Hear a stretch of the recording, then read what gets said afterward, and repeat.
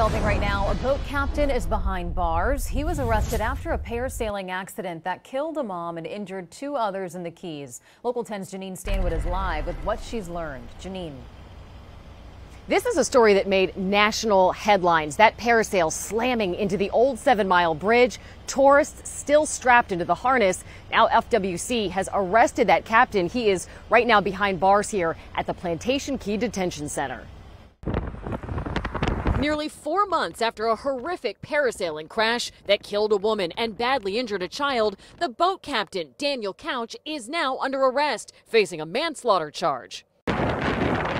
Video shows the out-of-control parasail dragging in the water off Marathon after dropping from the sky. State officials say the captain cut the line tethered to the 3 victims because a gust of wind blowing in the chute could have dragged the boat. Instead, 33-year-old Supraja Alaparthy, her son and nephew, slammed into the old 7-mile bridge. He was letting me know, help me, and we got him in the boat. Good Samaritans rushing to the rescue.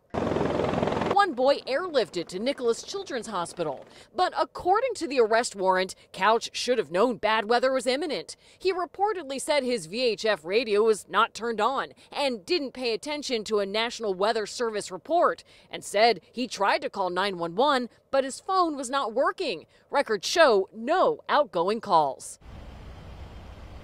FWC top brass releasing a statement reading in part, "There is no excuse for the negligence and disregard for public safety that was shown in this case. My prayers go out to the families of those involved." Couch, by the way, is still being held here on a $100,000 bond. We're in Plantation Key. I'm Janine Stanwood, Local 10 News.